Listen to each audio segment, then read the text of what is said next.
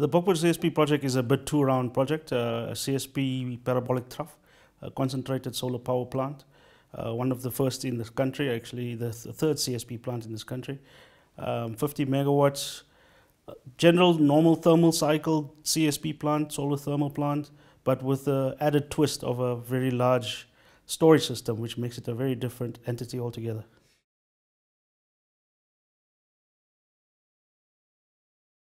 I think one of the biggest criticisms that renewables have had is that it's not dispatchable and not reliable. And so the grid management becomes a problem. However, with the storage added to this renewable technology, you have an opportunity to essentially dispatch at will. For the grid operator, that's something that they've always been looking for. We have a thermal storage system, which is like a rechargeable battery, effectively working on molten salts. And during the day, the heat is captured from the sun to charge up the molten salt system. So it's heat up the molten salts to over 400 degrees.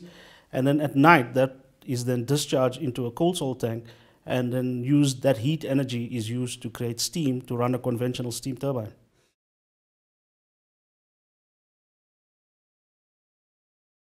In March this year, when we went full commercial operation, the first week of operation, we managed to go 161 hours without stopping the plant. That is, for me, an amazing record, and it is setting new standards in Africa, of course. We hope to extend that to as long as possible, close to a month or two, if possible, over the summer periods.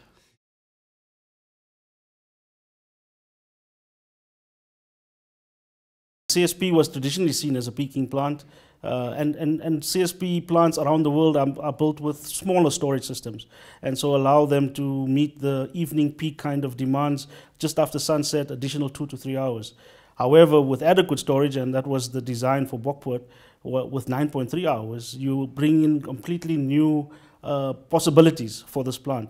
The plant can effectively become a load-following plant, as we've proven in March, and it can also become a two-shifting plant, or what we call a plant that can start and stop early in the morning and late after evening peak. So it can cover quite a long hours of the day.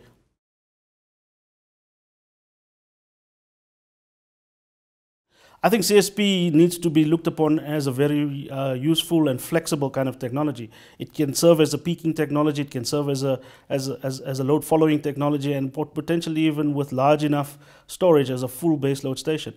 The cost associated with it will come down at this point in time. From bid 2 to the recent bids, the prices have come down almost 50%, and that is likely to continue, such that eventually within the next, in my opinion, 2 to 3 years, it can come close to parity with conventional coal-fired power stations.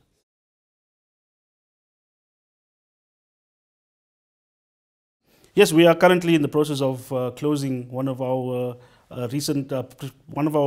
central tower receivers, which is Redstone Central Tower Receiver in Potmansburg. We hope to close that project within the month and start construction before end of this year. That will then be our second CSP plant, and we're also waiting for the latest preferred bidder announcement from the DOE for another bid that we've put in for another 150 megawatt solar tower.